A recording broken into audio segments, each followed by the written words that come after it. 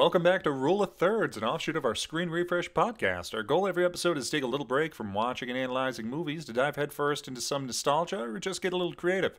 So every month we select a different topic and create a top 3 list that may or may not be near and dear to each of our hearts. Shoot us a message on Instagram, Twitter, Facebook, at Screen Refresh, or send an email to screenrefresh@gmail.com to let us know what your top 3 are or suggest future topics. I'm your host, Tim, and I'm joined by my co-hosts, Dean and Nick. Hello there.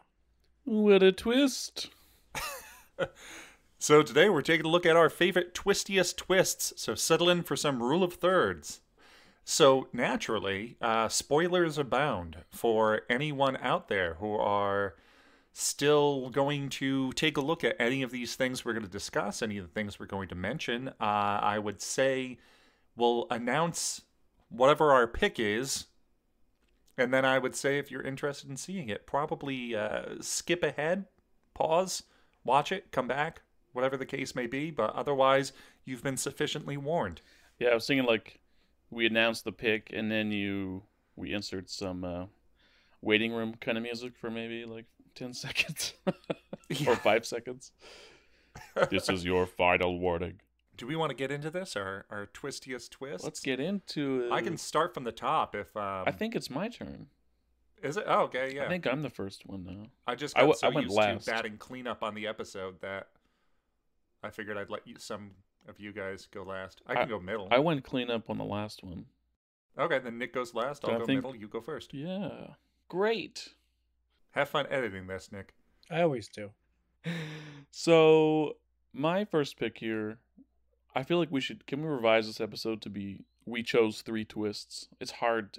I didn't realize how hard this would be, actually, once I started thinking about all the twists that exist in any story, games, movies, books, and television.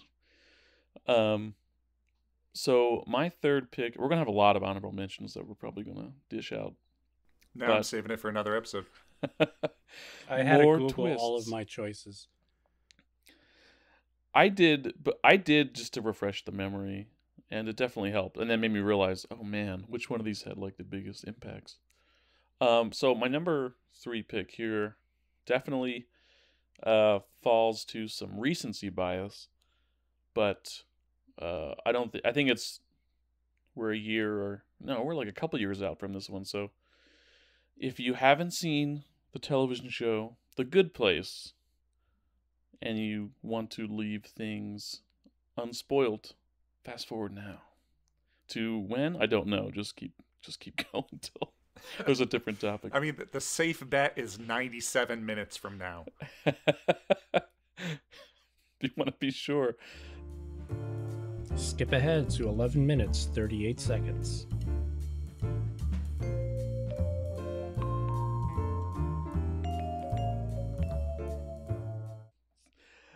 So The Good Place was an NBC show starring Kristen Bell, Ted Danson, and I didn't write them down. There were 3 unknowns that became popular on the show. But they all die at the beginning of the season, and it's about them and their life in the good place, aka heaven. So this whole first season is about them. They kind of have like a hard go of it in heaven. Like things aren't actually great as you might expect. And you see why at the end of the first season when it's revealed. Holy mother forking shirt balls. What? Oh man. Wow. Okay. Woo! That they are not in the good place. They are in the bad place. that AKA hell. kind of makes sense real quick, though. Yeah. Heaven is supposed to be utopia and perfection, and within the first 5 minutes you want to leave a bad Yelp review, something ain't right.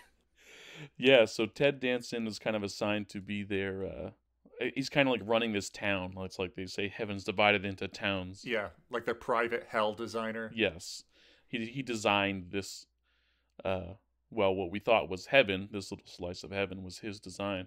Then you realize he's actually a demon, and he's running a whole new way to mess with humans forever, which is just slowly just like torturing them and making them make each other's eternities hells by the specific ways the personalities were chosen to live in this town together.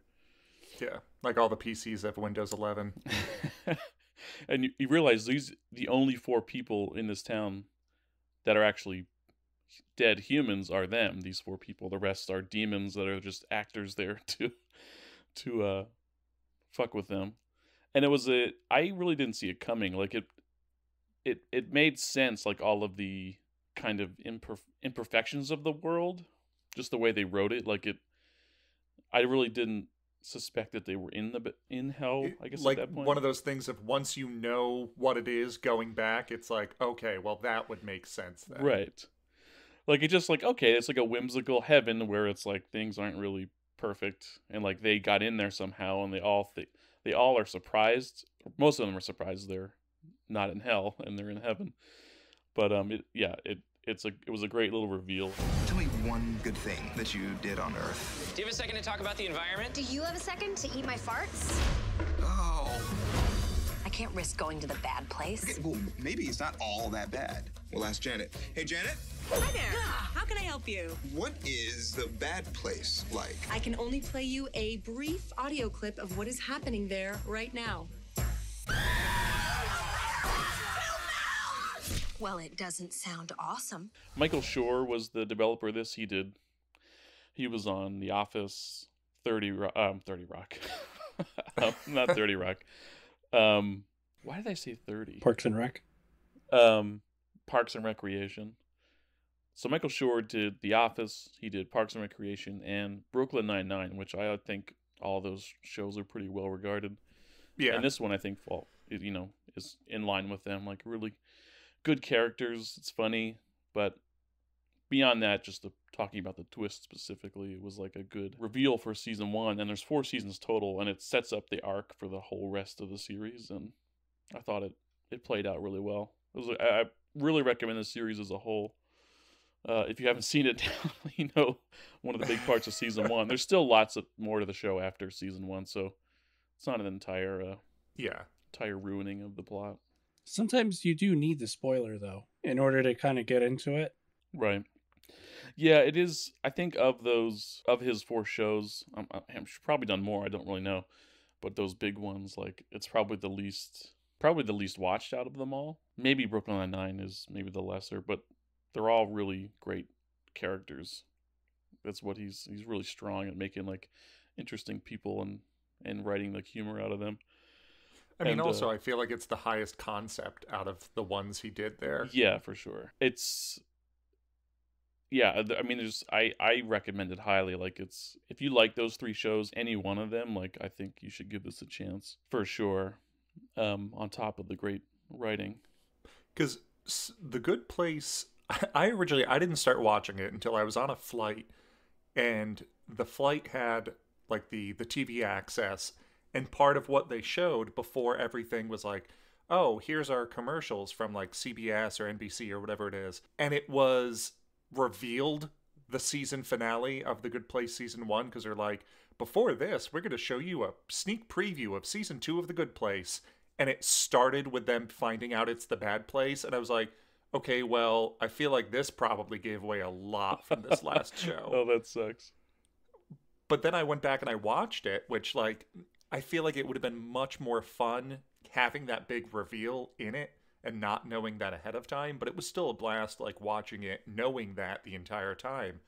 But also, I feel like the humor and a lot of the characters and things felt less like the other 3 shows. Like, I wouldn't necessarily equate that to something like The Office or equate that to something like Parks and Rec. It felt closer to something like, if anybody's ever seen Better Off Ted, it was a short-lived, like, 2-season show about, like, a very shady business of some sort. It was like a science and research building, and all the corporate stuff that goes into it, but it was another kind of workplace comedy. But it felt much closer to the comedy in The Good Place. But still, I would agree. Like, it's definitely worth checking out. Even if you weren't a fan of the other three that Dean mentioned, I think it's still worth checking out. Yeah, just because it's different. Yeah, it is. You're right. Parks and Rec and Office obviously share a very similar formula. Brooklyn Nine-Nine is probably closer to this, just in that it's single camera and it's or not single camera, but it's not documentary style, and it's just kind of rapid fire jokes. And I think The Good Place is a little less frenetic, I'd say, compared to Brooklyn Nine-Nine. But like the jokes, the comedy has a little more time to breathe, but it's still very funny, like each episode, I'd say. And very poignant, too. A lot of dramatic moments, too, that work. And if anybody is interested in another comedy based on the afterlife, check out Amazon's Upload with Robbie Amell. It's only had one season so far. I think he got renewed for season 2, but it's another one that's comedy, but also a bit of drama to it, but another kind of afterlife type thing. That's definitely a fun companion piece to Good Place if you're watching both. I'll watch it. Watch it. But that's all I've got to say about The Good Place. Good. Place. Place. What a twist! So I guess my number 3 is not so much kind of like a twist to a series or twist to a movie. It's kind of a twist to like an arc or a twist to a specific episode of a series. For Scrubs. For anybody that has seen Scrubs. Jump over to 21 minutes, 22 seconds.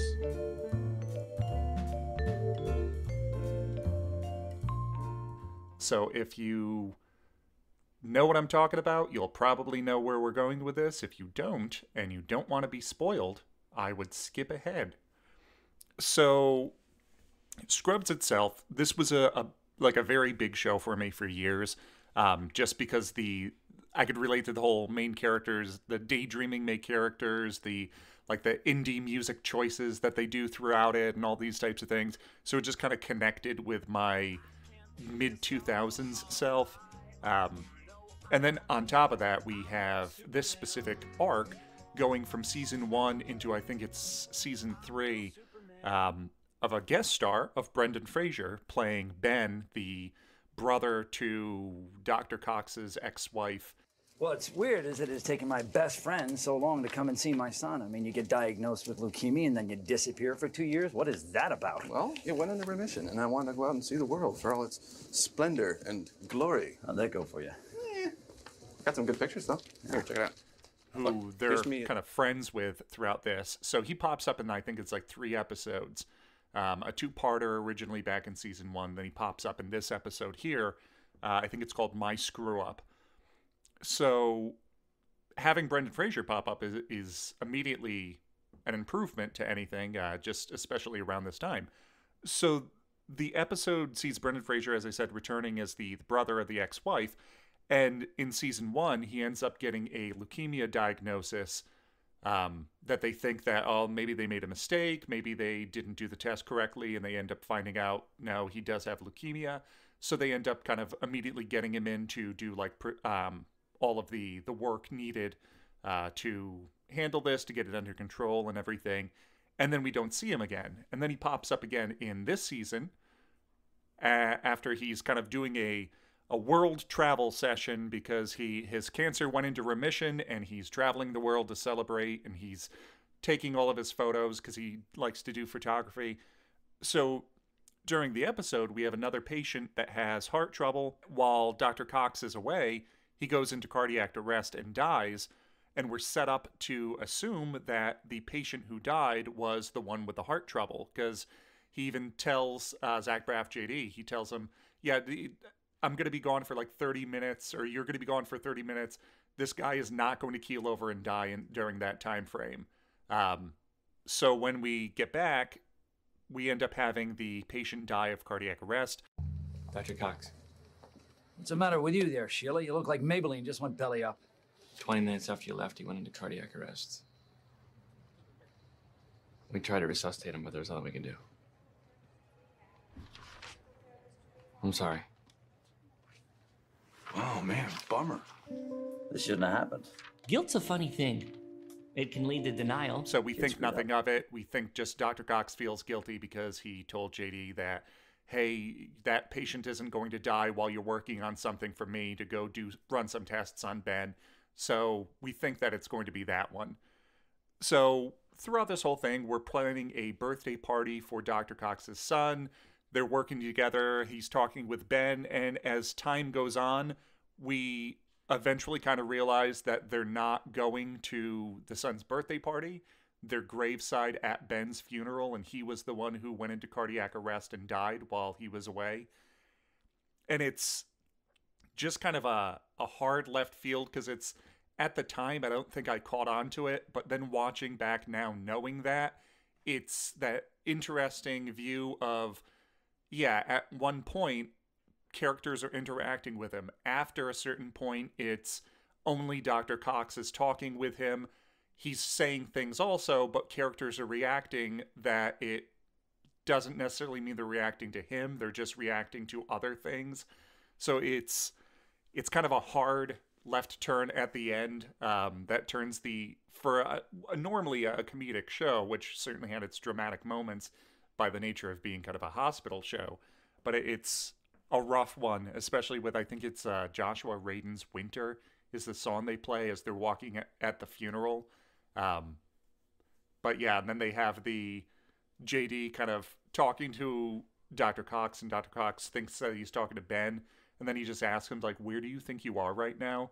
And that's when you kind of realize that they're not at the birthday party, they're at the funeral, which I thought was kind of a cool thing just for the fact that JD spends the entire series daydreaming. So it's not so much as like, what do you, like, you're babbling, what are you talking about? It's almost like he understands that he also is not, like, quote unquote there at the moment. He's somewhere else. So I think it was just kind of a nice scene between two characters and a nice kind of send off for Brendan Fraser's guest star role. Yeah, that show knows how to punch you in the gut. Oh, yeah. I remember that. I don't know if I remember that, like, arc specifically, but I definitely recall that episode. It was, like, super effective. Yeah. I get emotional pretty easy when it's, like, sad stuff, so that stuff gets me. But that's a great show. And yeah. I remember, like, I didn't go back and look at it, but this came up kind of when I was looking for things. And that made me think about that show, and that's another great overall show, like, just regardless of the twists. But do you need a minute? I do. Tim's making me cry right here just telling me the story.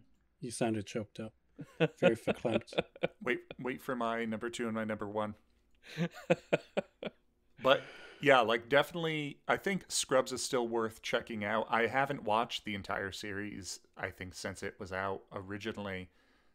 So I don't know how well it holds up in terms of kind of beginning to end. But I know at least, like, the arc with Ben for, like, I mean, it's a short arc. It's like 3 episodes he pops up. And I think one of them was a 2-parter, so it's not like he was in it throughout seasons. But still, it's effective for kind of just doing this thing in 30 minutes. And I still think that whole piece holds up overall as a good twist. And then especially once you know it, kind of going back and rewatching it, it's definitely worth seeing just twice. That's another show that I don't think I definitely haven't seen every Scrubs, but I used to watch it a lot. Like, they ran that show all the time. That's something that would be, I would, a very, very long list of things to watch, but I would be interested in going back and rewatching that series. Yeah, because it's on Prime streaming right now. Okay. I'm pretty sure. Speaking of Brendan Fraser, sorry, has anybody, just curious, watched the, is that an Amazon show? The Doom Patrol? Yeah, right. It's on HBO Max now. It was originally on DC Universe, their own kind of system. Oh, okay. Doom Patrol's fun. It's a good show. I fell off after, I think, I watched the first season when it came out, and then once the first season was done and I was waiting for the next one to come out, I don't think I've gone back just yet. But it's fun. I enjoyed it. It's I don't want to say it felt like a DC version, not a DC version, but like in the same vein as like Umbrella Academy, as you have these quirky characters and kind of like these wacky sci-fi situations they're getting into while still being kind of a superhero-y type show. But it's good. I was just curious how he, I think the internet wants a renaissance, a Fraser renaissance. So I was just curious if like I'm completely for it. Yeah. He's missed from movies and television. So I was just curious how he's doing on there. If it seems like he might pop off again or return somehow. Bedazzled 2. I don't know if I put Bedazzled on my top comedies list when we did the Rule of Thirds episode. I don't think you mentioned it. You did not. Yeah. It's terrible. Wait, it's terrible? I thought you liked it. Same thing. I always think about it afterwards. Right. It's like I didn't put Mask of the Phantasm on my animated movies episode. Well, that's why we leave it open to do extras after. Or That's fair. we keep going back to the same subject. So yeah, Scrubs. Which brings us to, Nick, your number 3. Jesus Christ. All right, so That's a twist. That's a twist. We thought you were dead. 3 days later, surprise, bitches. Surprise, motherfucker. Well, after that melancholy discussion, I had this as an honorable mention, but I think it's fitting after Scrubs. So I'm going to actually say The Mandalorian.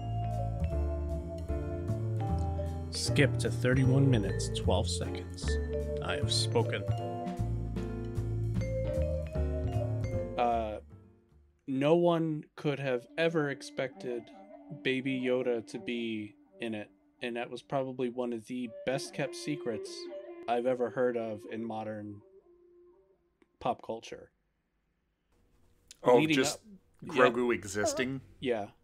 Leading up to that point, there was plenty of advertisement, plenty of, hype to... I remember watching the trailers. They always never showed him. Bounty hunting is a complicated profession. Don't you agree? There was zero merchandising for Baby Yoda on its release because there's no way you could accommodate for getting merchandise. All that shit has to be done months in advance. So they had nothing ready for day one because they wanted day one to be the big reveal. And that was probably one of the best kept secrets and twists I've ever seen in any kind of... in today's world where you can't do anything without there being 100 Twitter posts and like 15 different subreddits discussing leaks and spoilers, that they're able to get away with this so well. Like that, I think, is a pretty damn good job. Well, I feel like it's almost a bummer nowadays that you can't do... I feel like there's no secrets anymore whatsoever in movies and shows, because as soon as somebody writes the idea down, there's like a leak from somewhere, or somebody took like a candid photo or something of somebody in a costume, or somebody's assistant leaked that, they had a meeting that they were on set with so-and-so. So it's... Drone photography. Yeah. I mean, like the whole thing of, I don't know if it's going to be the case of like the Spider-Man thing, of them talking about like, we're going to have all 3 of the Spider-Men in the same movie, because they were able to like catch photos of one of them visiting the set. And it's, literally nothing is a secret anymore. Whether that's correct or not, we'll find out. But someone made a meme of that with when it's that episode of SpongeBob with who's the villain to Mermaid Man? Oh yeah, Manta Ray. Man Ray. Yeah. So they're SpongeBob and Patrick are trying to rehabilitate him. So it's like, hey, look, this is a stolen wallet. Give it back to Patrick. And they do the whole exchange like, this is your wallet. No. But it has your name on it. Yup. And it has your driver's license in it. Looks like it to me. So this must mean that it's your wallet. Nope. And they had the same thing with Andrew Garfield on how, like, so you were on the set of Spider-Man. I think so. And I see pictures of you with Tom Holland. Yep. So that must mean you're in the new movie. Nope. So who knows? I like your Patrick impersonation there. Thank you. I guess coming back to Grogu, Yeah. With the way the series, well, the 2 seasons, I don't know what's in the future other than Boba Fett, I guess. With the way that it ends, with Luke taking Baby Yoda, do you think they'll come? Because that raises questions like, where the fuck does he end up? Like, do you think they'll come back to that at some point? Like, when Grogu's older and like do more with Grogu? Next season, they're just going to be like he died off screen. Luke's going to be like, I forgot to feed him. He choked on a cat. He's well, Alf. there's like a fan theory that he was one of the ones killed when Kylo Ren kind of took over the temple. Oh, that's rough. Well, I mean, think about it. It's the only logical timeline unless he went back to Mando, but I don't know. Who knows? Because it's funny, because it's like Grogu seems, obviously, maybe Yoda's race, maybe they're just more in tune with the Force, but he's seemed pretty fucking strong for a child, so it's hard to tell. Could Kylo Ren have killed him? Like, I don't know about that. He's a walking plot hole, but who knows? Like, he's cute. It's cool that he exists. I wonder if they'll come back to, like, Adventures of Grogu at some point. Who knows? But yeah, it's just the fact that Disney was able to hide him so well. Yeah. Leading up to that point, because people were thirsty for every kind of possible spoiler when it comes to anything Star Wars. And this was before the end of the or the sequel trilogy. I don't remember when it actually came out versus when the other movies did. But it looked like the raw, gritty Star Wars a lot of the hardcore fans were looking for. So they were definitely looking for any kind of spoiler, and that never came up. I'll admit, I was looking for spoilers too. Come Rise of Skywalker, by the time we're sitting there in the theaters, I already knew like 3/4 of the plot. And I was just kind of crying and dying inside, knowing that everything actually was true that I read. And I was really hoping that it was just...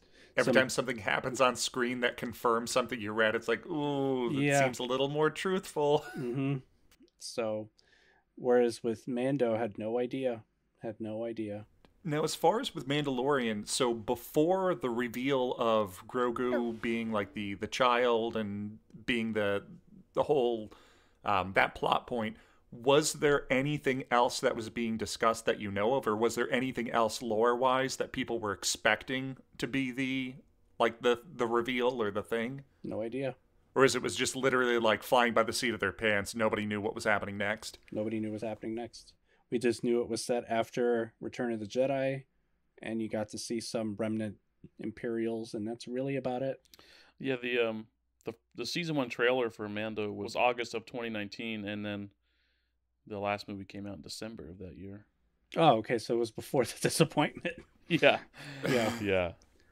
Oh, yeah, because wasn't the end of Mandalorian, which also spoiler, wasn't the end of that season for Mandalorian supposed to introduce the concept of using the Force to heal? It was like, yeah, get comfortable with this idea, so when you see it on the big screen, you're not like, bullshit, that's not my Force. Yeah, I thought it was real demeaning that not my Force. They had to do that. It was stupid. I mean, just the whole concept behind it, but that's a digression for another day. But yes, the Mandalorian, even the Luke thing in the second season, that was pretty well hidden. And they talk about it if you have Disney Plus and you look at the behind the scenes for the show, they talk about how they tried to show off a second Jedi, Plo Koon, if you know who I'm talking about.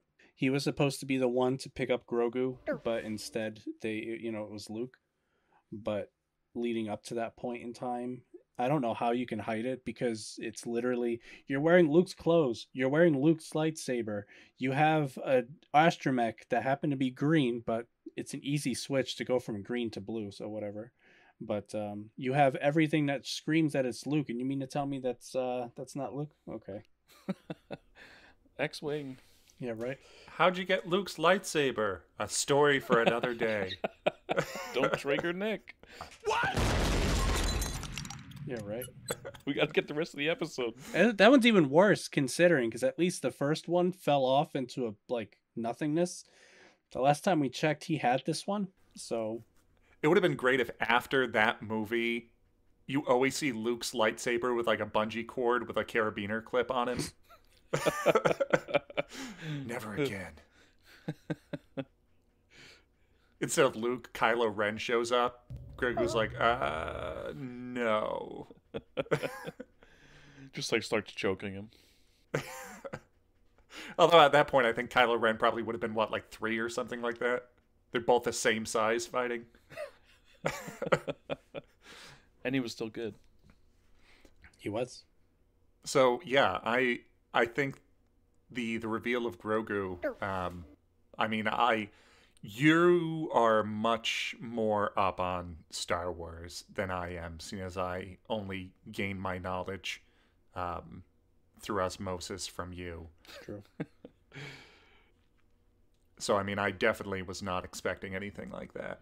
What a twist! Which brings us to Dean, your number 2. So my last pick was a show. I'm gonna pivot to video games.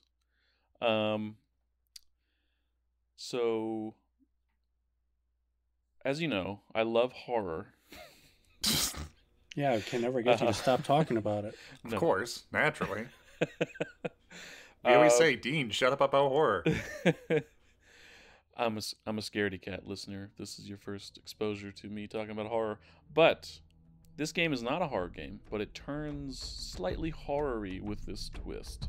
At least for me. I had a visceral reaction to it. And it was it was very effective. And that game would be Halo Combat Evolved.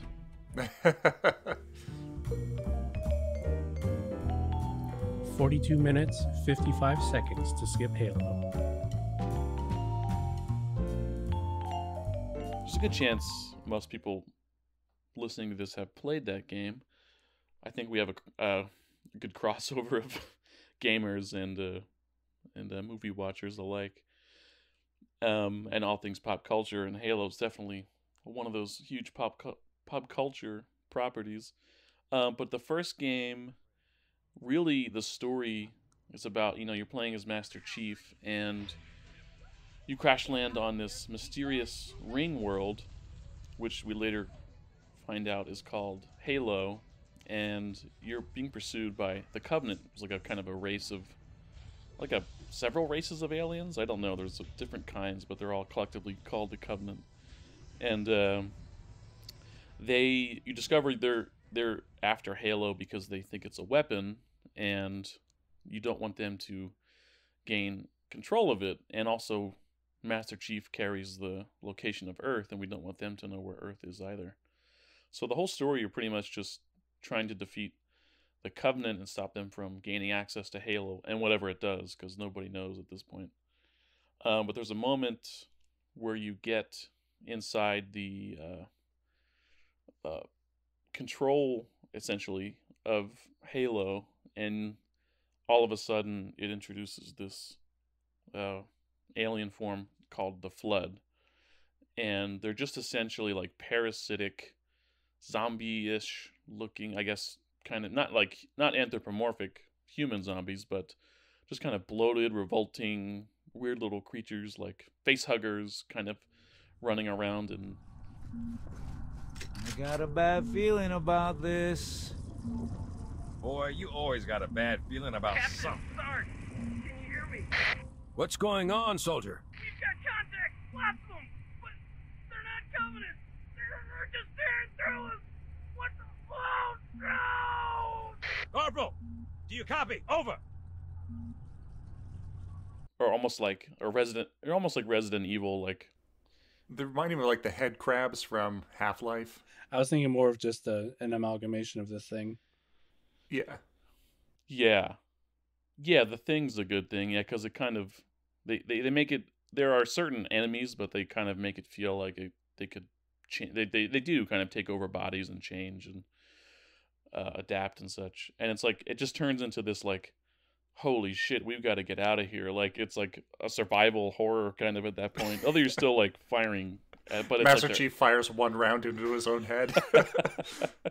It's just... No. It's like... It makes it very creepy and scary because you have your radar, which has like you see red dots for your enemies, and it just all of a sudden it's like from all sides, like red is just, it's that a very Alien, the movie Alien kind of feeling where it's like they're coming, it's like right on top of us, and all of a sudden they're just everywhere, and you're getting out, and it was just like, yeah, I just had a very strong reaction to it. Like it was like I could handle it obviously, but it was still like, oh, it really got my blood pumping, like just because it was like I was scared. Where's that coming from, Mendoza? I don't... There! Mira!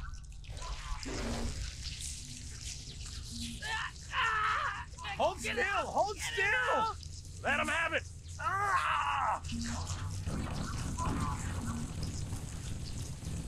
Sergeant, we're surrounded. God damn it, Jenkins! Fire your weapon! There are too many, sir! Don't even think about it, Marine. Well, it was such a hard left turn hitting that after doing, like, it's all this kind of sci-fi, and then all of a sudden have an entire back end that just delves into, you're now on this ship and it's just these creatures and things, and I think like the captain was one of the ones that got killed or something like that. He was like being held there, or Yeah. that's where he was holed up, and then you find him, he's taken over. And you need to use his body. You need to use the something code that he has to like for Halo. But the twist kind of continues where like that's kind of like a feeling twist, and like, oh my god, there's a third enemy here, or another enemy that's like the common enemy of the Covenant and the humans. But then you realize Halo's not just a weapon, it's meant to contain the Flood and destroy all life in the galaxy so the Flood can't propagate. So you're going to activate it before you know what it does, and then the little, what's it called, Spark 343 guide spark or something robot turns on you and tries to kill you because you're refusing to activate Halo. Master Chief's like, I'm not gonna kill all people in the galaxy, so let's just blow this thing up and get the hell out of here.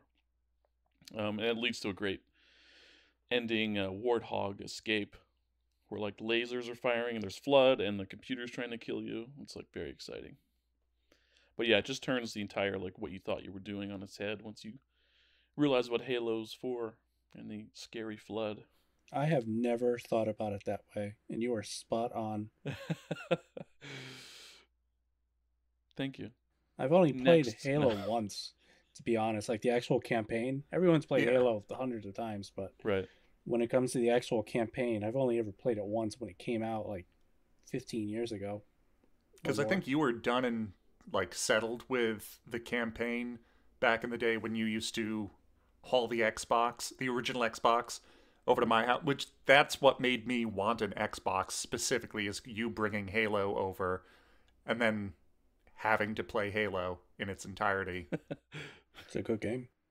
It is a good game. Yeah, but I mean, yes. Yeah, it's like obviously it's a genre definer and a big... And a great co-op experience. Yes. I could never picture them not launching a Halo game with co-op campaign.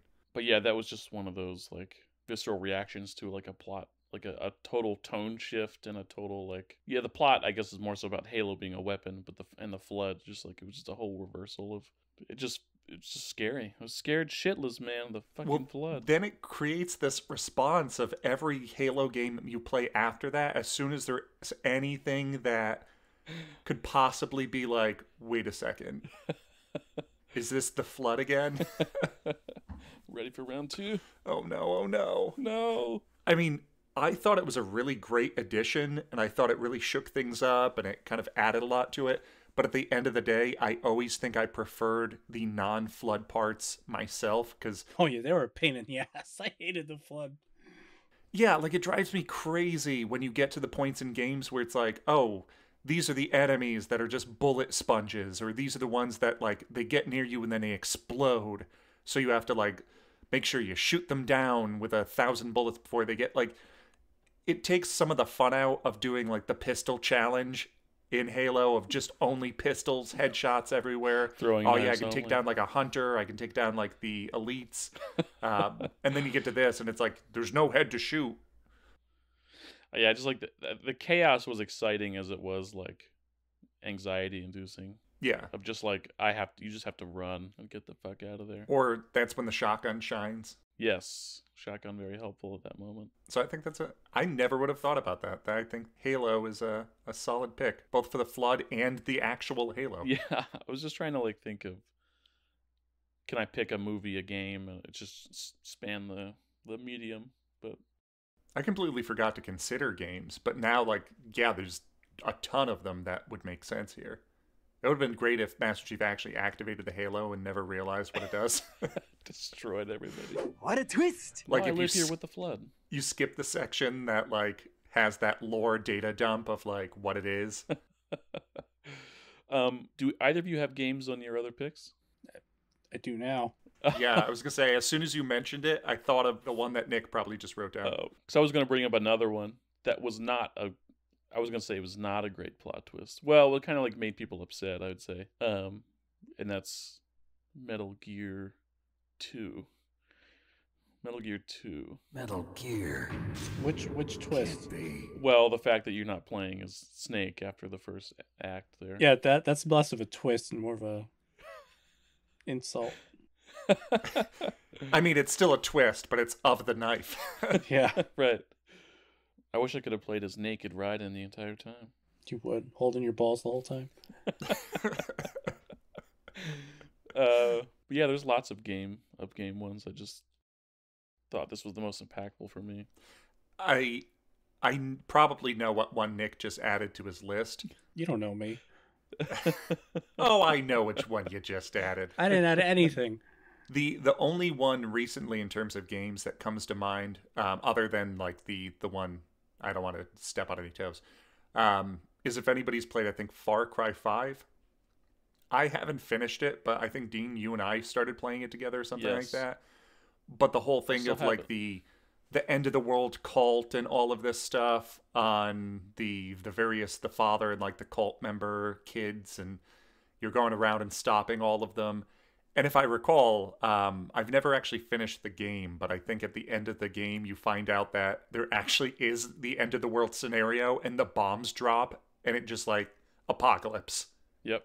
And that's the end. Yep. They were right. I told you so. It's actually what the last lines are before his skeleton just gets turned to glass. I told you so. Drink this Kool-Aid quick. Oh. So, yeah, that's a solid pick, Dean. Which I guess brings us to my number 2, which is pause and go watch this movie immediately if you haven't already. It is Primal Fear. Primal Fear needs to skip to 50 minutes, 43 seconds. 1996, Primal Fear.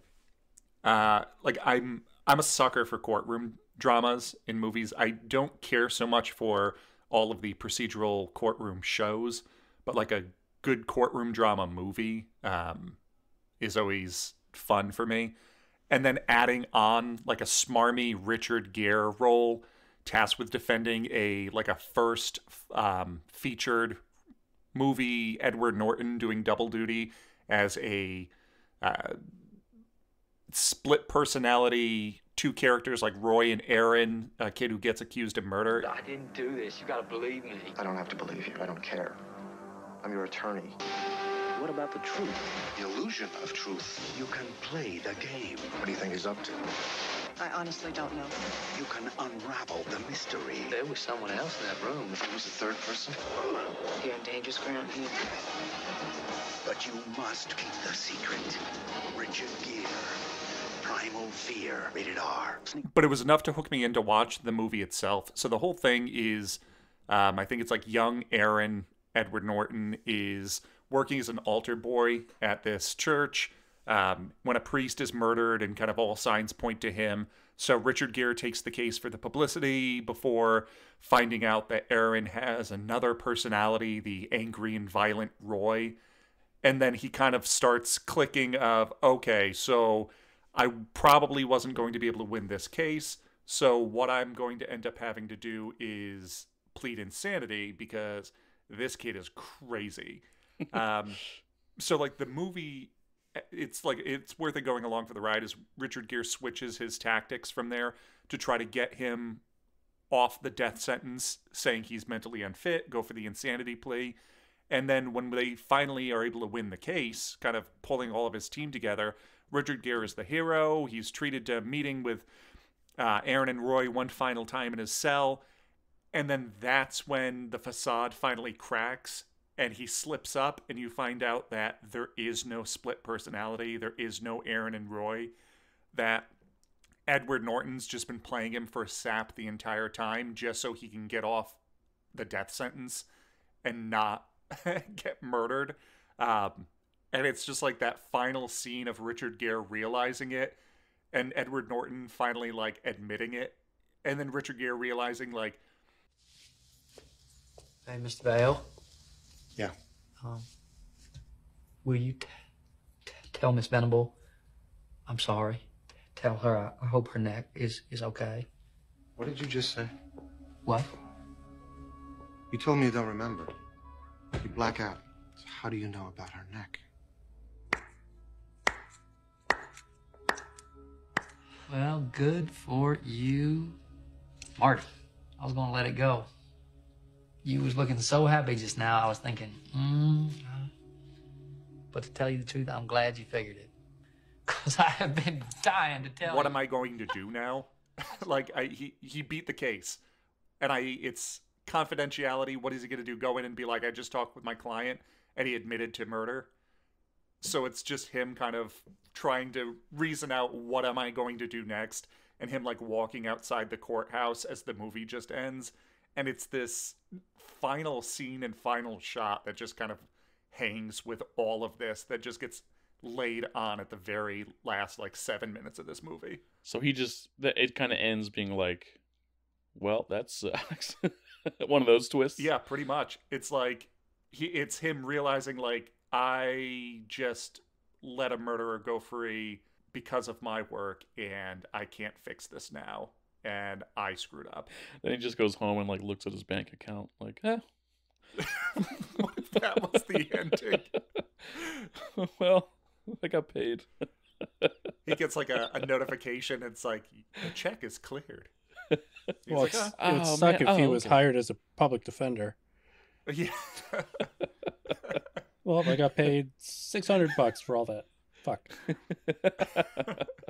What a twist! He goes back, turns in his rental suit for the court. Goes back to his motel. Go to his night job. Yeah. I think I was aware of this movie. I didn't realize. I remember Richard Gere on the cover. This is like a blockbuster memory, I think, of seeing this movie all the time.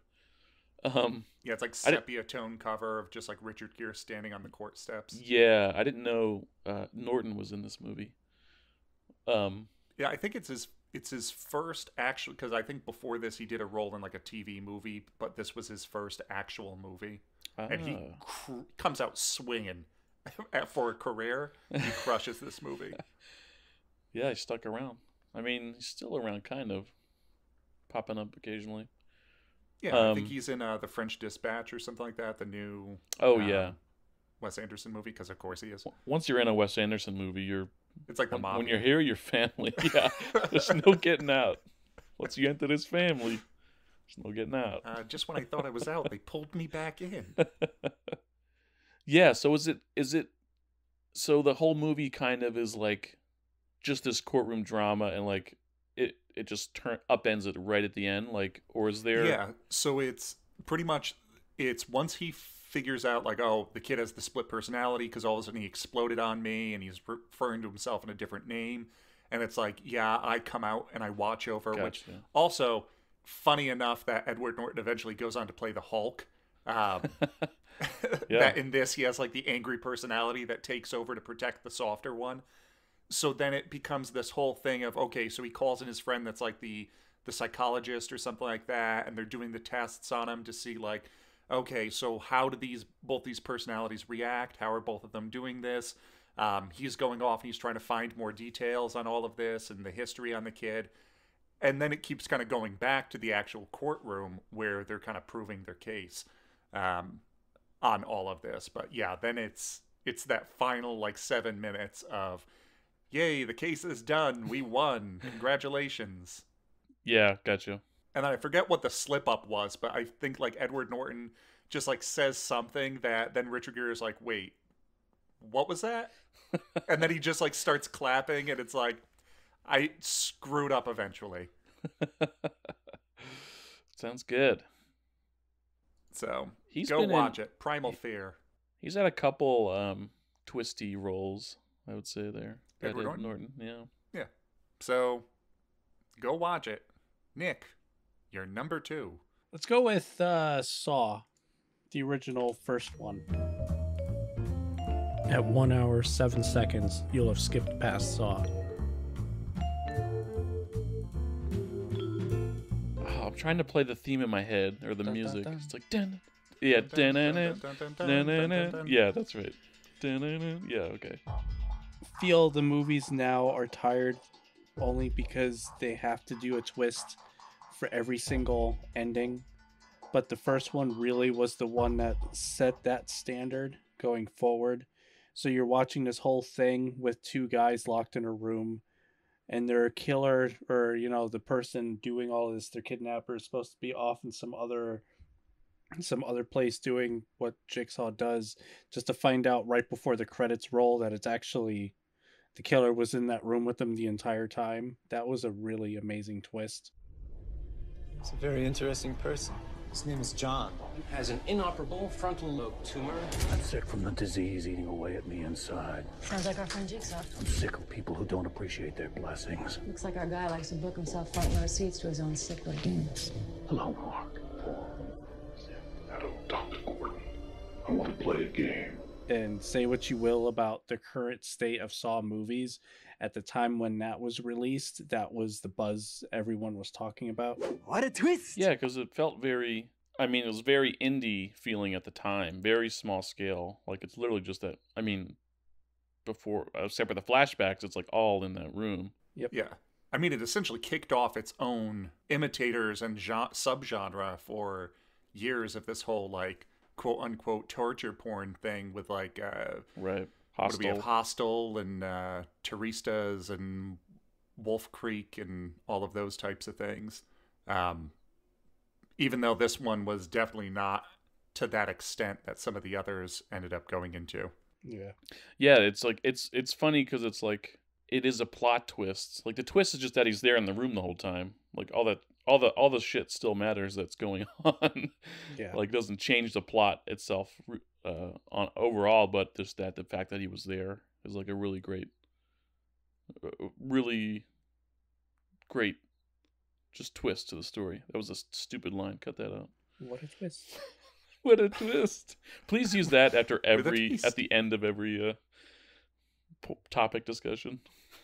So what if in that movie he like was laying there and then he actually had like a heart attack or something? He just actually dies. Then they all just like die of like thirst. The other two guys.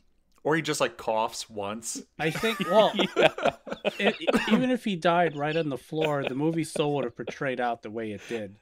True. Except, I think Carrie Hughes would be the one he would actually be able to escape, and he doesn't have to worry about getting locked in. He got locked in, right? Or was it the photographer? No, he escapes. The photographer was the one that gets Leigh Whannell. Yeah. Lee, I forget. But yeah, he also, the photographer is one of the writers. Ah, makes sense. He also did a bunch of fun things. If you've ever seen the movie Upgrade, that's a good one. Is that with 2 Ds? With 2 Ds, as he says, for a double dose of this pimping. The second Saw twist is that it's like the girl from the... Or was that the third Saw movie? The second one, the twist was you were under the impression everything was happening in real time. And then you find out that this happened last week. And nothing, like when they go to raid, when they finally figure out where the Saw house is, and they try to rescue everybody, they realize all of this stuff happened like a week ago. and they were too Gotcha. late. What a twist! Then the third one, I think, the mastermind is the woman from the second one. Like she runs Saw at that point, I think. What a twist! I think that's where I dropped off. I think I've only ever seen the second movie, and every ending gets more and more convoluted from my understanding. Because I think at some point in the series, like, Carrie Ells comes back as one of the villains or something like that. Yeah. He ends up becoming like a disciple of him or something. It was the last one before the Spiral Book of Saw. Yeah. It's the opposite of the Fast and the Furious franchise, where the villains become allies. Like here, like the good people become Jigsaws. It's like a pay it forward in a really fucked up way. Pay it back. It is a good movie series, and I did enjoy them for at least the first 3, I think.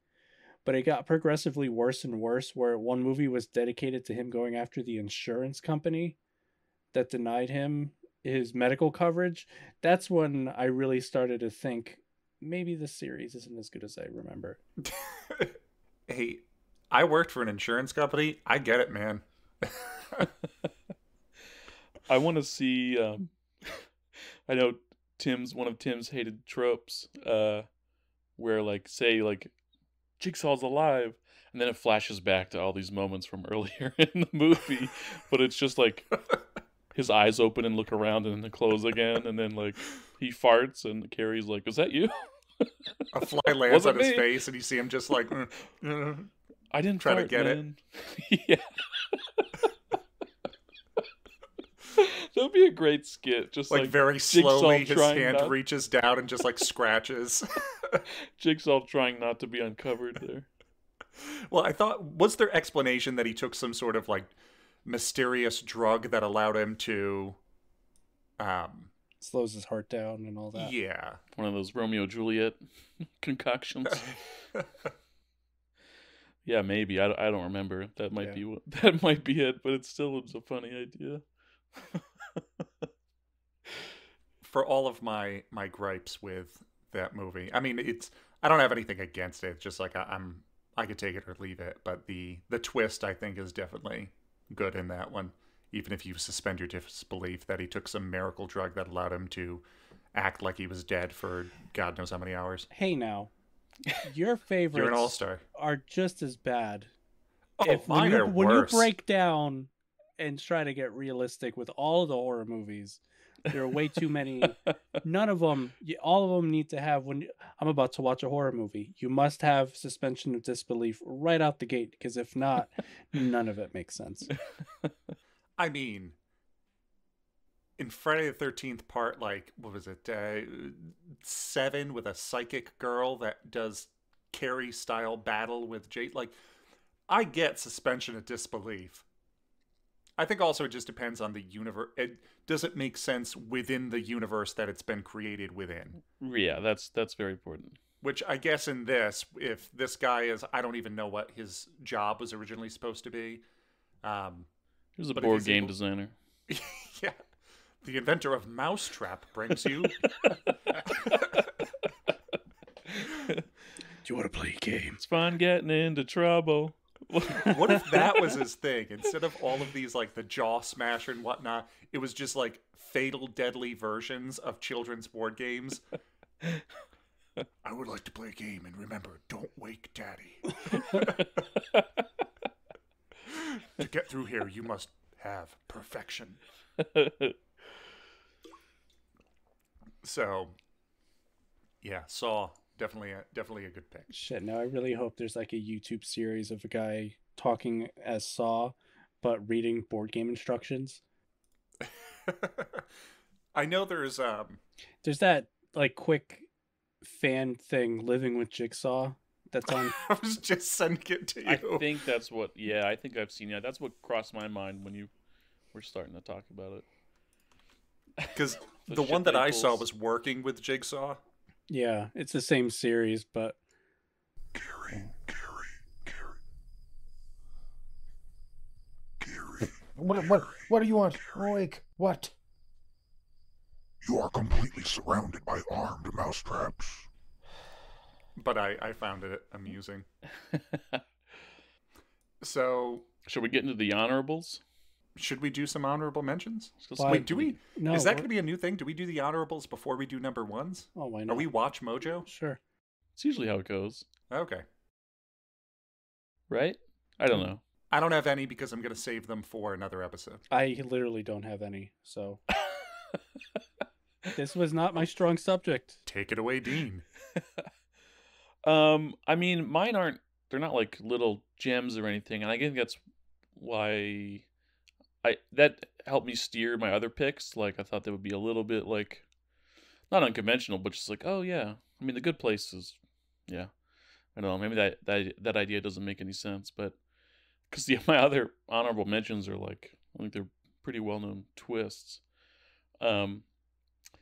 So this probably would have made the list if it wasn't for season 8 just souring me on the entire thing. But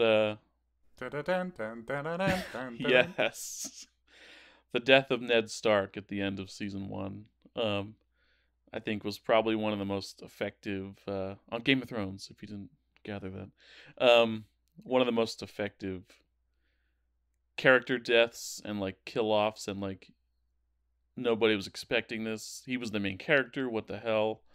Nobody's safe kind of moments in television. Someone broke down the amount of time every character spoke through the whole show, because there really isn't a main character. Right. It focuses on so many people. Sure. So in the first season, Ned Stark holds the spotlight so much that I think it took 2-3 seasons afterward for other characters to finally catch up to the Wow, amount I of didn't spoken realize that. lines. Yeah, it was a cool little graphic that I saw. I'll Yeah, I share say it with you main. later. I say main character, quote unquote, but yeah, because there's so many storylines going on. But he just seemed like, oh, he's the central figure. Yeah. And boom, he's dead. Can they do like a Marvel's What If style of Ned Stark survived? If Bran didn't climb up that thing? If Bran didn't climb the thing, yeah, they would all just would have got killed by White Walkers, I guess, at that point. Oh, well. That's my guess. Game of Thrones. What a twist! I mentioned this before, but Ender's Game. I read the book well before the movie came out, but that is a pretty good plot twist. Yeah. Which I think is telegraphed a lot more in the movie than it is in the books. I think it's because they make every movie version slightly dumber than the book versions. Yeah, it's got to be a little dumber, I guess, for some reason. But Ender, actually controlling real and commanding real humans in a war as opposed to a video game, which he thinks it is, just battle simulations. Which I guess, like, in the universe, it makes sense to do it that way, just because the kid's already doing all of their battle testing and things like that of leading their fake armies, and this, to tell them that they're leading actual people would probably break their minds. Yeah, it would have affected their judgment rather than like do anything to win, which is what the humans needed at that point. They would be less ruthless, I guess, with their decisions. What if they were more ruthless? We need to ice these kids as soon as this is done. They're getting a little scary. The captain of that ship slighted me. Send his entire fleet into death. That's weird. Yeah. Why do all my characters wish me luck and say things to me? You programmed so many names into this. Yeah, it's all a game. Ender's Game probably might have made the list, except I talked about it before on another list, so I was like, save that slot. Dean, for that was something last else. year. Oh my god. That was Existential on crisis. our second Rule of Thirds episode. No. There's a couple other movies on here. I think maybe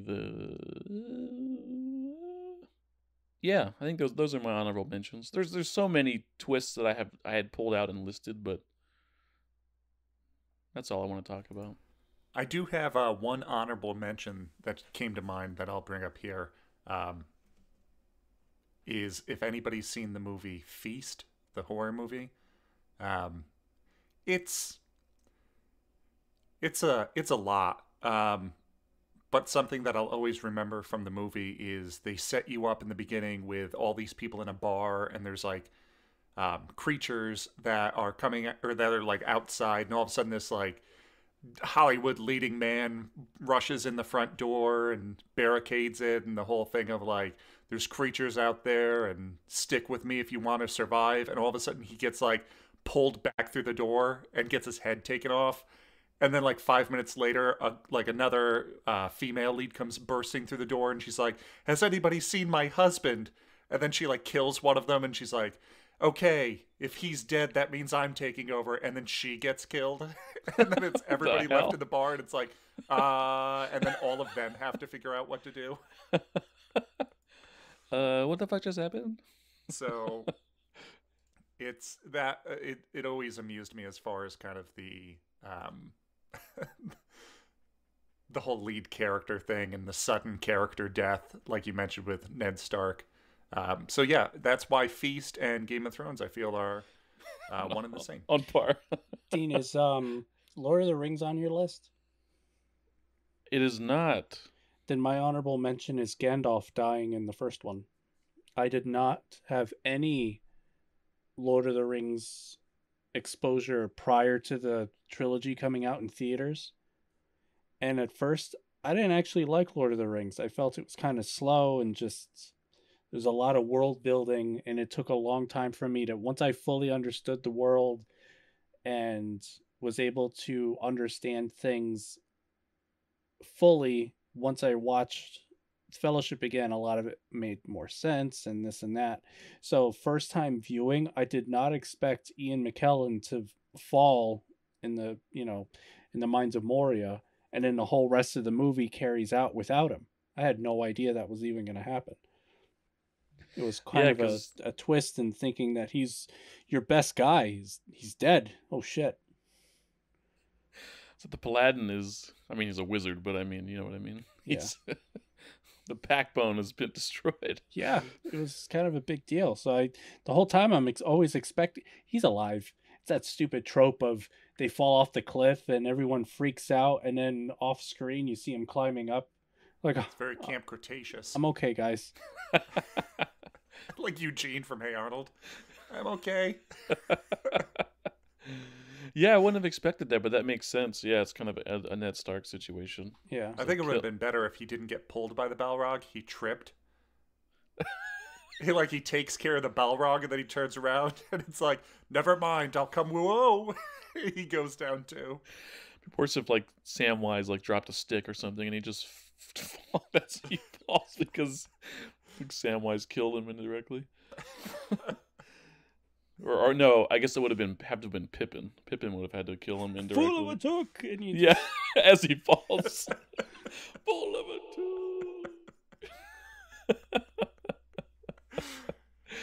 Like, can we get like a Lord of the Rings abridged, like they did with DBZ abridged, of redos of all of these storylines? Wait, what is that?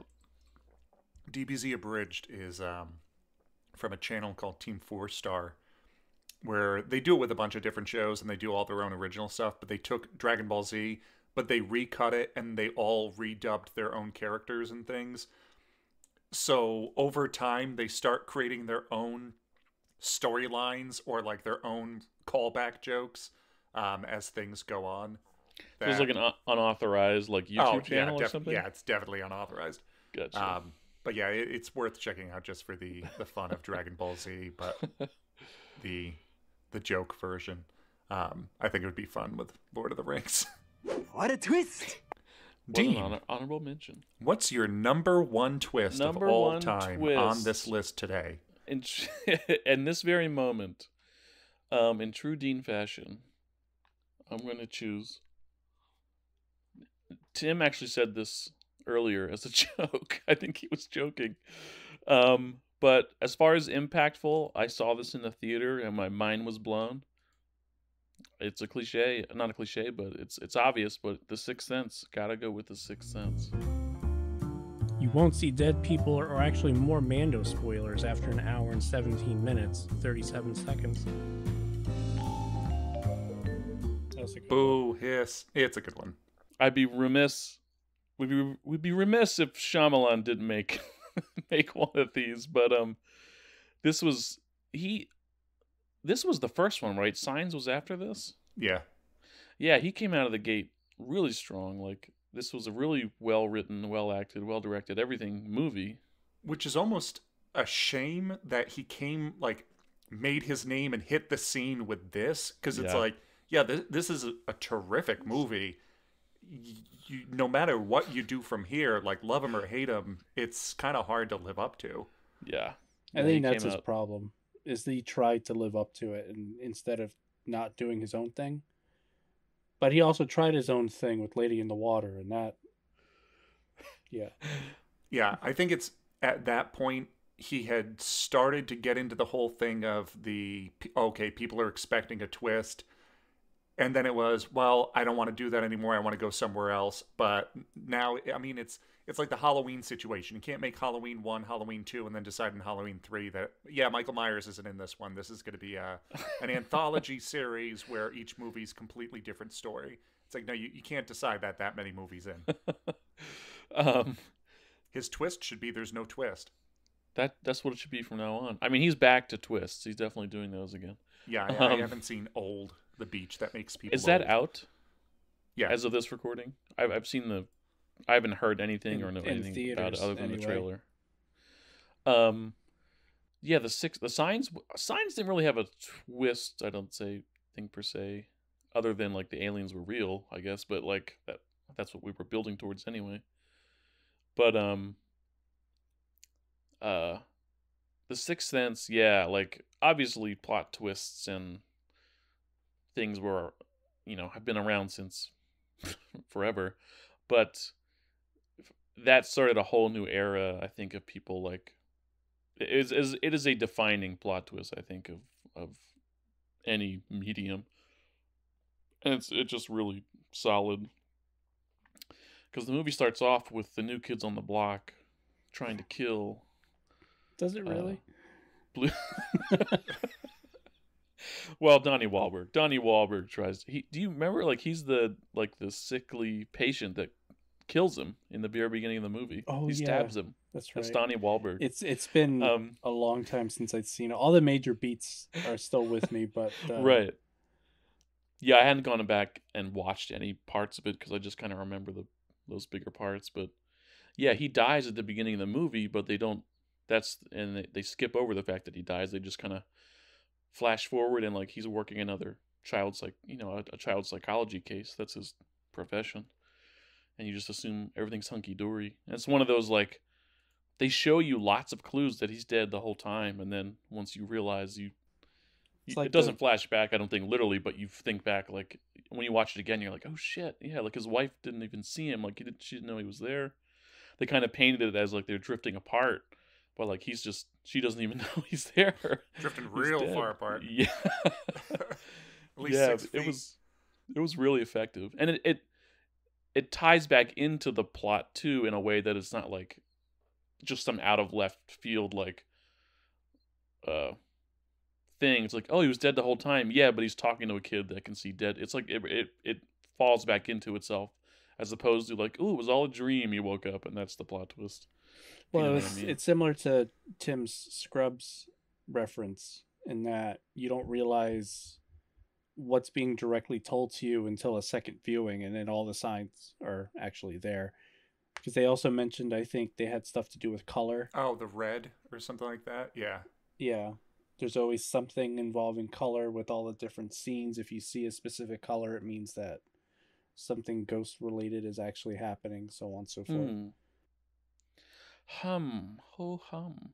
There's like scary element. It's not a horror movie. I wouldn't call it a horror, but it's just like sometimes seeing the it's dead, got unnerving. ghost. I like to call those scenes unnerving because they're not scary. They're not, but they're difficult to watch. Yeah. Like when the dead girl like just appears under the bed and like pushes like the evidence out. Like that's the one I always remember. Yeah.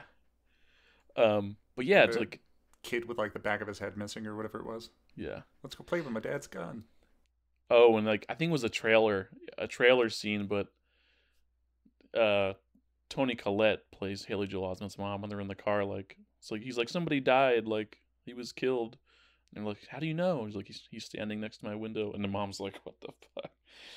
I feel like parents across the country have those moments with their kids where they say these crazy things, and they're like, That's probably why- makes their hairs stand up. That's why I don't want kids.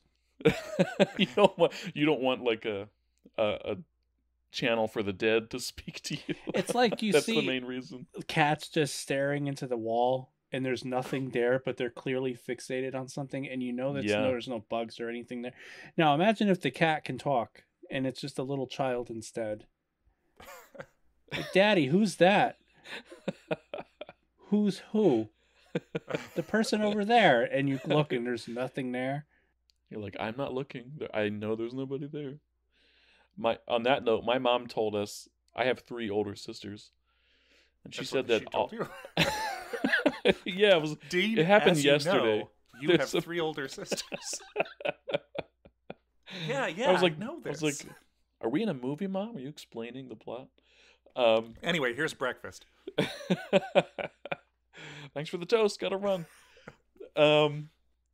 She said that as infants, like all 4 of us, like would do this thing where we would stare at the bottom of our stairs that lead up to the 2nd floor and just slowly, just like we're watching something go up the stairs. She said we all did that, and she believes we were being visited by dead relatives. They were freaked out, but at the same time, we're like, it's just nice people because nothing bad happens. It's nice visits. She has lots of unexplained occurrences that go on in that house. It's an old house from the 1800s too, so. I wish I had the awareness as a child to rope my brother into planning stuff like that. You don't see it, Mom? Like she'd have me like committed.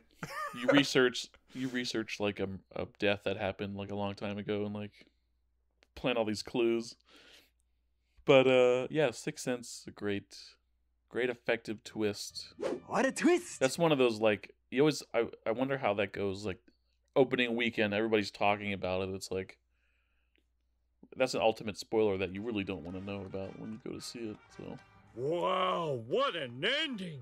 Who'd have thought Darth Vader was Luke Skywalker's father? Ah, thank you, Mr. Blow the Picture for me. I mean, that's the thing that I love the advent of the internet.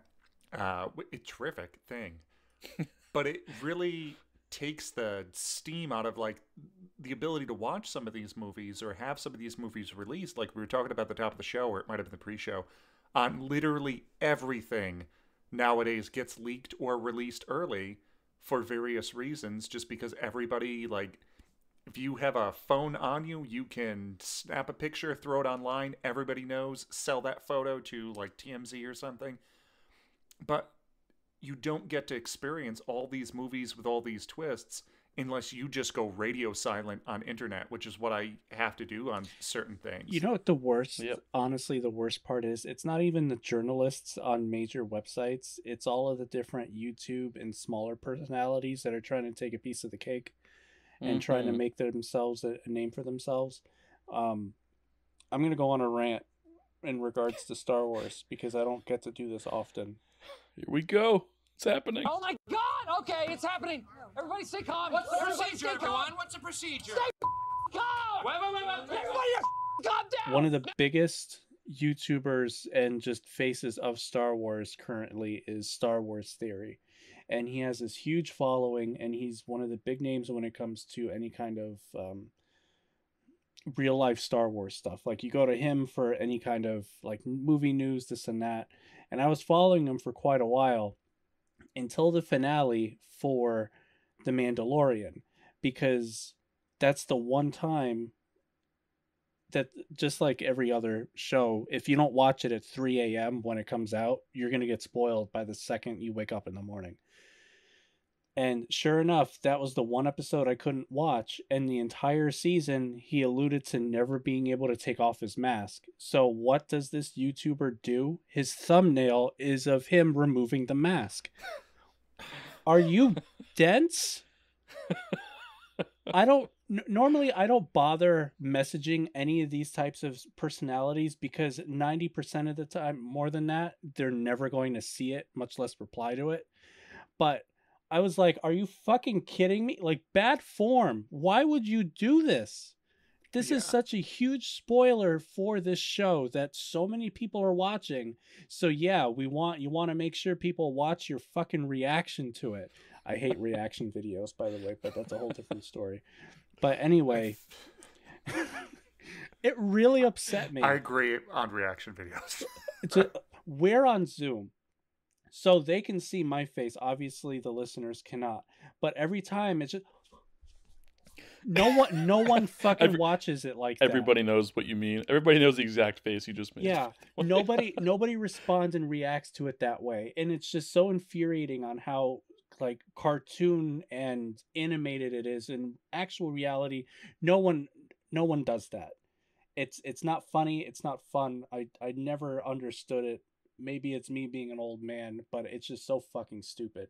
But regardless, I don't care about your reaction to this. If you're going to reveal one of the biggest plot points of the last 9 goddamn episodes in your fucking thumbnail, that is so poor taste for what it is. It is just so ridiculous. Whatever. Anyway, I'm done.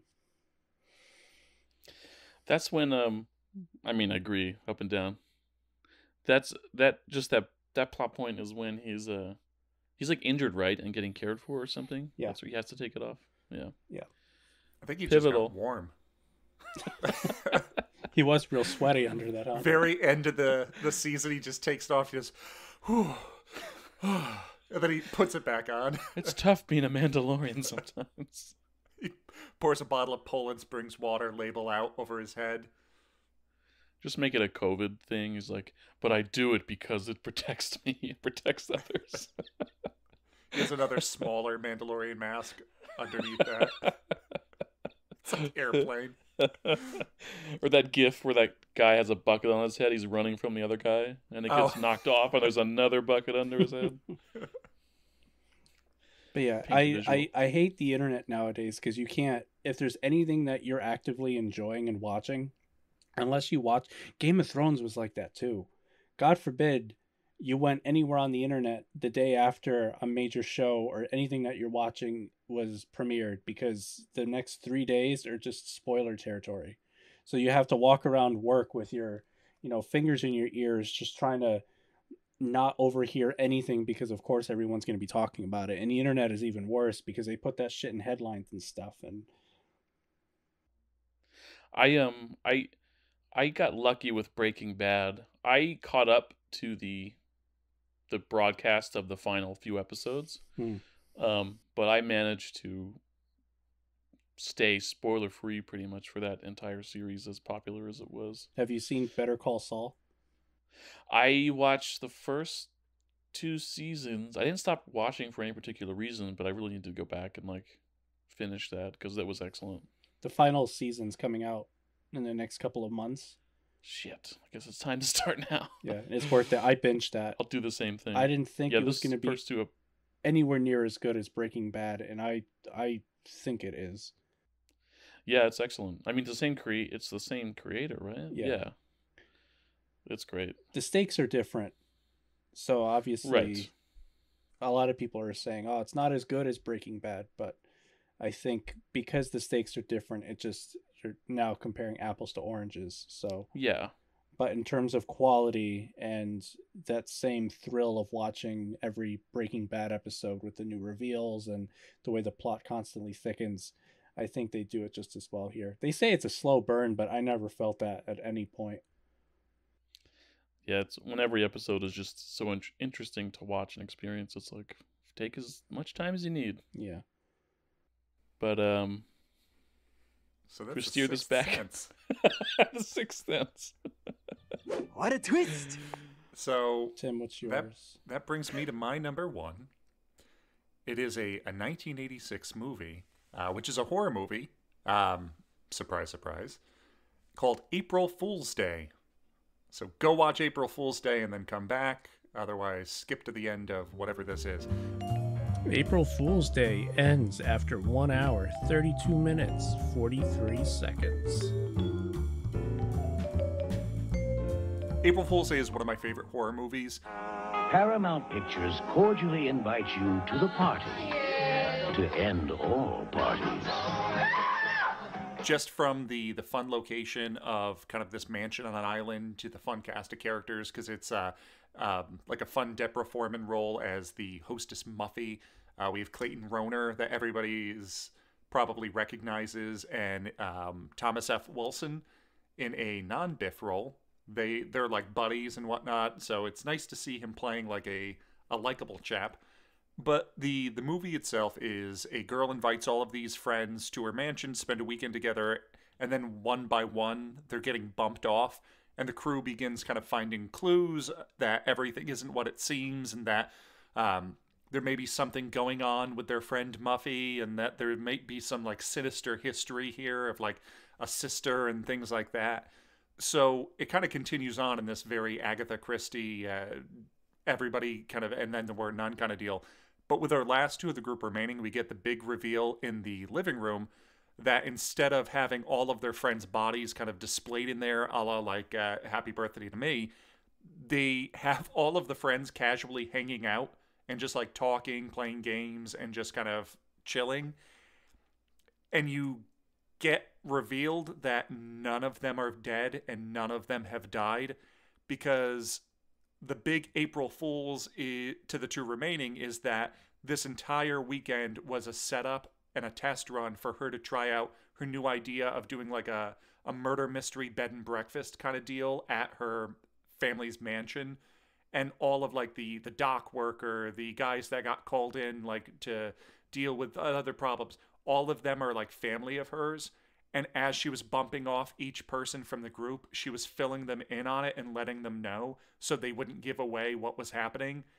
So the entire thing has just been this big kind of like fake situation, like fake slasher, before we find all of this out. And I think it's always fun because after, like, I love horror movies and I love slasher movies, and this sits in the high spot just because of the movie ending on that happier note of you being able to kind of like these characters, enjoy these characters, and be able to have all of this, but then end it on, yeah, none of them are dead. All of them had a great weekend. They're all hanging out and they're having a good time. What a twist! It's almost like an alternate universe of Until Dawn. Yeah. Does it oh, sorry, I lost my train of thought. I'm sorry. No, it's okay. I just like it was so. Oh, is it? Does it have those moments where you look back and you're like, that didn't make sense? Like, it showed them like stabbing him to death. Like, did that make sense, or do they kind of hide things so that they're not just like writing it that way? Like, it makes sense that nobody's actually dead. If I recall, it's done with like cutaways and things like that you can go back and be like, oh, okay, so yeah, they didn't necessarily die here. Okay. And then whenever anybody finds like the body or something, it's one of her family that's working with her does all of the special effects work for it. Gotcha. So they're like, yep, we did the mold, we recreated like a body or all of these things wow. to like have. So yeah, I watch it every year. Elaborate as hell. So that's an 86. I didn't realize it was an 80s movie. Yep. I think they did a remake in like the mid 2000s, but from what I recall, like it didn't follow the same thing, and it was not, it wasn't. I imagine at the end of that movie, they walk in and it's like, it was all just a joke. And they're like, no, everybody's dead. They're all dead. I'm dead. It was just a prank, Han. Oh, ha ha. Ha ha ha ha! That's really funny, you guys! Really funny. It kind of sounds like, is it Michael Douglas The Game? Like that's all a fake kind of thriller, right? Yeah, I haven't seen that in years, but from what I remember, it was not the same case, but it was a similar thing of like it's all an elaborate game of sort. Well, it's the game. It's an elaborate thing, and it's not like actually people are dying. Nobody's in danger. I just forget the point of it. We're like, were they rat race, like just betting on like, hey, we're gonna see if you. I think it was Sean Penn plays his brother and said like, hey, I signed you up for this thing and yada yada, and like, Right. oh, it's gonna be like this fun whatever. And he starts to think like, no, this game is real. And then if I recall, like you find out like, oh, it actually is a game and it's not it's like real. a big party at the end. Yeah. I don't remember how the whole thing ends, so don't quote me on any of that. I've been meaning to go back and rewatch it. That just reminded me of it sounded similar. Is this like is it not tropey, but it kind of follows that formula and just kind of turns the whole plot on the upended? Yeah, because because up until that point, I mean, it's like a traditional slasher movie. Right. And like the blonde is the one that's like responsible for killing them. The lead. Yeah, I don't remember if Deborah Foreman is a blonde in the movie, but yeah. Okay. But I'm just checking out the we're treated. Also, the cover makes no sense because like it's just a drawing. It doesn't actually match from what I recall of any of the people in the movie. But thanks marketing. They have a double twist at not a twist, but just like they set you up at the end of after all of this is said and done, they have her like in her room, like playing with she finds a Jack-in-the-Box sitting in her room, and she ends up like starting to do it or something, and you see somebody creeping in behind her, and then they jump at her with a knife, and you find out it's a fake knife, and it's one of her friends playing a joke on her now, and then the movie ends. And then she stabs him for real. Well, there was another movie. I forgot what the name of it was. I think it was. I want to say it was Ruin Me. It was on Shudder. All these people sign up for this, like this horror retreat thing of you go out into the woods and all of this, and they're solving the riddles, and all of a sudden people start dying off, and they are like, oh, the game is real. People are actually dying. People have gone crazy. And then you find out that like, oh no, it's not. It's a big game and they're all in on it for these people. And they're all like hanging out at the bar, and they're doing the post-game wrap-up, and they're all having a good time. And then all of a sudden it's like, if the movie ended there, great. But then it goes on for like another 15 minutes where like, I think somebody else goes crazy, or like one of the people who they played the joke on goes crazy and then actually murders everyone. And it's like, you almost had it and then you ruined it. Which I guess makes sense if the name of the movie is Ruin Me, but still. You can't criticize our movie. It's a title, not a demand. Yeah. So, yeah, my number one pick, April Fool's Day. So, Nick, your number one pick. So I changed it from my original one. My list was actually pretty obvious for a lot of them. For at least honorable mention's sake, it'd be weird not to mention Fight Club. Oh, yeah. Yeah, I had that written down as well. Yeah. American Psycho was another one. Yeah, it's a good one. And I removed it from my list only because I remembered who wrote it, and it was 10 Cloverfield Lane. It was such a great idea, and I really liked how the ending panned out. And the whole time I completely forgot on who wrote it. So you removed it from your list just to not give J.J. Abrams props. Right. That's why I refuse to say his name. It gives him power. So my final and actual pick of this evening will be The Last of Us on PlayStation. The Last of Us. Skip over to 1 hour, 41 minutes, 48 seconds. Oh, not what I thought you were going with. Yep, and that's to subvert your expectations. Oh, that was your... what did you think he was going to say? Nick, would you kindly tell me what another option would have been? Knights of the Old Republic. Oh, you're going to go... Oh, okay. Yeah. That's also a great... That's also a great one. Plot reveal. I didn't think of... Bioshock came up on a lot of the lists, but I didn't think the plot twist was that big. At least not to mention here. I guess it is, but I don't know. Everyone played Bioshock anyway. Yeah. Last of Us, the plot, I didn't actually like the ending. but the entire journey leading to it was absolutely amazing. And the twist was the part that I actually didn't like, and it just didn't felt right. I don't know. I don't remember what the twist was. So you escort Elle throughout the entire, wasteland, trying to get her to the facility so that they can develop the cure, and she's like the key to it. And they realize that the only way to get the cure from her is to kill her.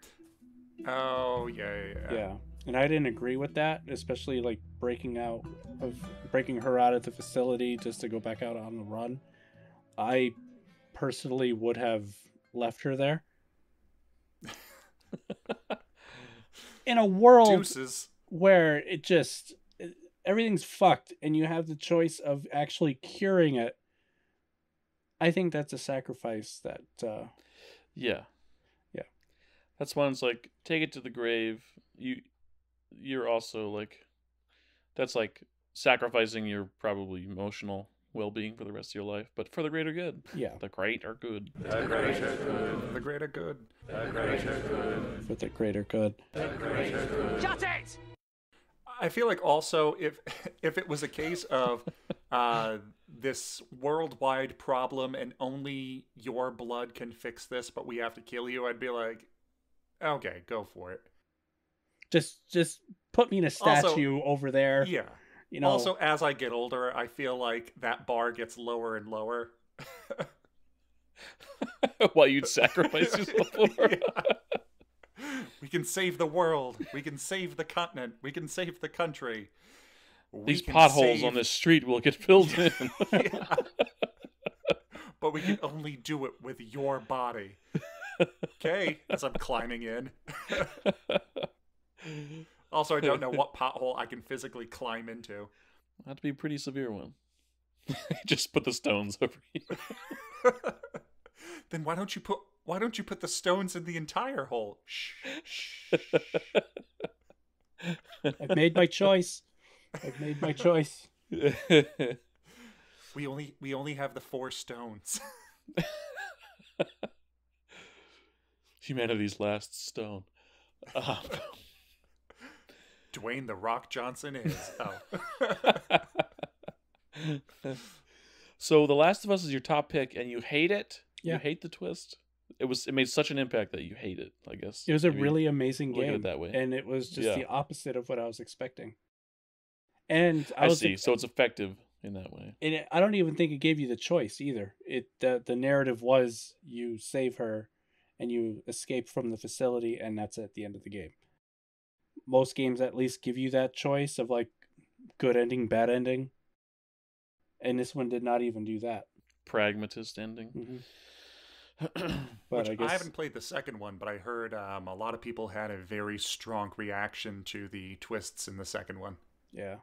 So if any of you guys out there are listening and you know the location of a PlayStation 5, you have 3 willing test subjects for owning said device. Actually, don't you have one, Dean? I have one. Oh. Okay, so I'm the PlayStation guy. I've gotten several for people around here. I've got a Magic Touch. Yeah, I don't think I'm gonna go back to Xbox after this. What a twist! There's no exclusives that have been announced that I'm like, oh man. I've always been the PlayStation guy. PlayStation 3 was my favorite console, but no one had one. And in order for me to play anything, I had to get the Xbox. And I eventually got the 360 toward its end of life, only because nobody had a fucking PlayStation. And then once the next console came out, I didn't like the PS4, at least what it was at first. And the Xbox One just worked for what it was. And a lot of people had one because of just the transition. And I think it kind of switched itself, and now everyone's going back to PlayStation. So I'll be able to finally join that bandwagon eventually. I mean, I definitely got the PlayStation just for the like exclusives, like the big titles, because I love God of War and Uncharted, like those big series, or like Spider-Man's those kind of good. games. Or Spider-Man. Those are reason enough for me to get the system. Yeah, it's got plenty. Xbox, I don't know that many, and a lot of its exclusives either eventually hopped over to other consoles, or even it's just available on PC. And if it's on PC, then it's not an exclusive, even if it is still Right. Microsoft on both. So, Right. yep. I think there's not too much of a reason to get any new console right now. Like, there's no exclusive that's like really like you gotta get PlayStation 5 or the new Xbox to like. Well, Xbox doesn't have The Last of Us, and that has the sequel. God of War came out, and that was amazing. I haven't finished it yet, and I know they're getting a sequel. Spider-Man Right. That'll Miles be Morales. exclusive. The next God of War is exclusive to the 5. Good.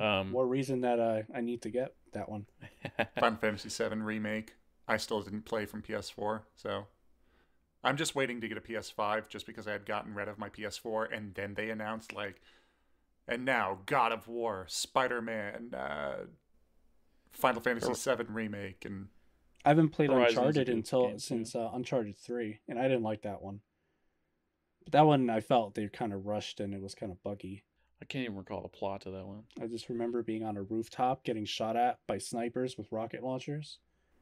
And that was a good 30 minutes of just pure hell. Because even if they miss hitting you, all it takes is the splash damage to kill you anyway. The fourth one's a good little bow on the Nathan Drake saga. You found out he was dead the whole time. Yeah. So yeah, we'll cut all of that and throw it into a little. Nope, I'm gonna cut everything side except segment. the digressions. Biggest plot twist. We don't talk about one. Good idea. So you guys got anything else to say before I do our wrap up then? Just trying to get an interruption ready. Perfect. Okay, gang, that wraps up another episode of Rule of Thirds, and we'd like to thank you for coming along for a ride and discussing our favorite twists. As always, you can reach us on Instagram, Twitter, Facebook at Screen Refresh, or shoot an email to screenrefresh@gmail.com to let us know what your top 3 would be, or if you have any topics you want to hear us discuss. That's it for us, so for Nick and Dean, this is Tim. Have a great week, and catch us next on Screen Refresh, the first Monday of the month.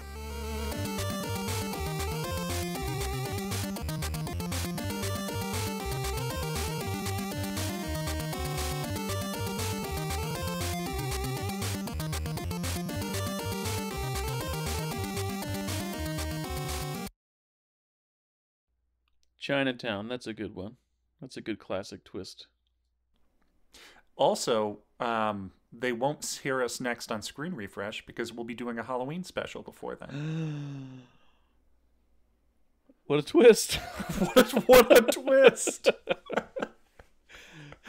Every mistake can be just passed off as it was a twist. What a twist!